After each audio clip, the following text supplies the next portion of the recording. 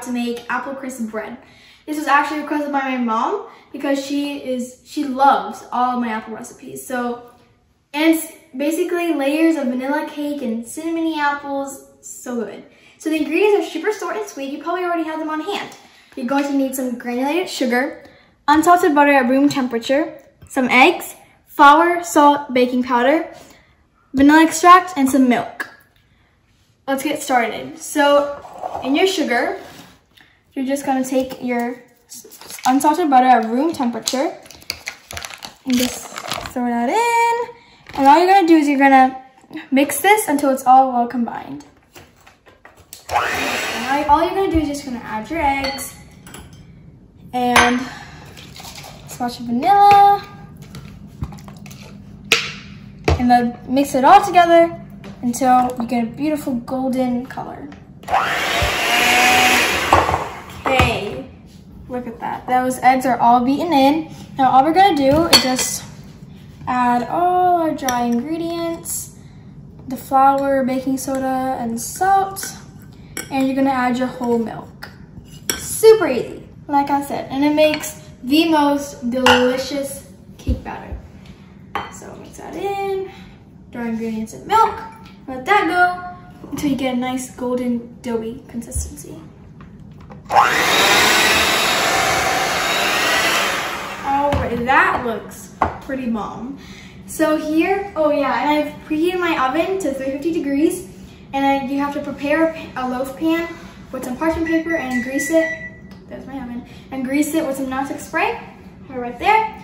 For the apple portion of my recipe, I have some Honeycrisp apples that I peeled and washed and cut into like small chunks. And this is to coat the apples with brown sugar and cinnamon. For the topping, it's gonna make like a streusel topping, brown sugar, cinnamon, and all-purpose flour.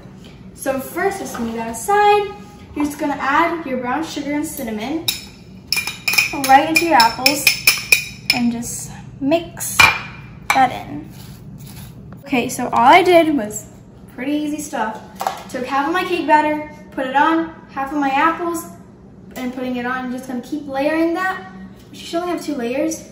So I'm doing it, just putting my apples on. Just half of your apples, because those apples are really delicious. I have to say I have been snacking on them. So all I'm gonna do is keep doing that. A little bit more. That thinner. It's pretty good. Oh, a little bit more, you know what?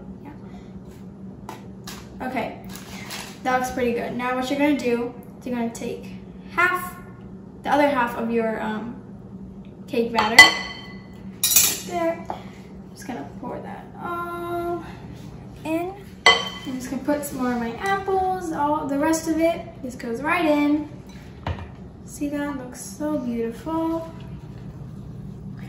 And you can see all that liquid there.